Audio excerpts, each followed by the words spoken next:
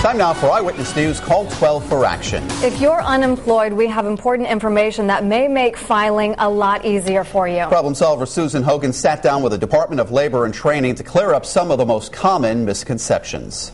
It's because of you, our viewers, that we're doing this story. We have received literally hundreds of emails and calls over the year about frustrations with filing for unemployment. Tonight, we took some of your questions to the state to get answers just for you. Emails flooding my inbox, desperate calls for help, like this one from Paula, whose husband was laid off. She said he was told he had to wait 2 weeks from his last day of work before he could file unemployment. Big misconception. You have 7 days from the last day you work to file your claim. Claims become effective on a Sunday. If you wait, you could jeopardize your first benefit payments. Another misconception is if you're receiving severance pay, you're not entitled to unemployment insurance. In Rhode Island, you are entitled. We do not count severance pay against the individual's weekly benefits. But if you live in Rhode Island and worked for a Massachusetts company and got laid off, your severance pay does count against your unemployment benefits. Here's another misconception. No one is really checking whether you're searching for work each week you collect. We do random audits.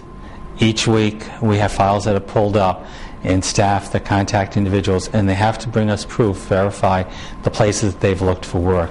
And then we do random contacts to those places. And by going in person to an unemployment center to file your claim or check on the status, don't bother. That's a misconception. They're going to help you.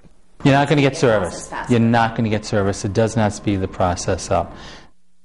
And there are many more unemployment misconceptions brought to our attention. We've put an extended interview with the Department of Labor and Training on our website for you. So log on to WPRI.com and click on 12 for action. And as always, you can follow me on Twitter at Susie Makes Sense for all the latest scams, alerts, and deals of the day. And if you have a consumer problem you need help solving, contact our Call 12 for Action Center Monday through Thursday from 11 until 1, hotline 228-1850.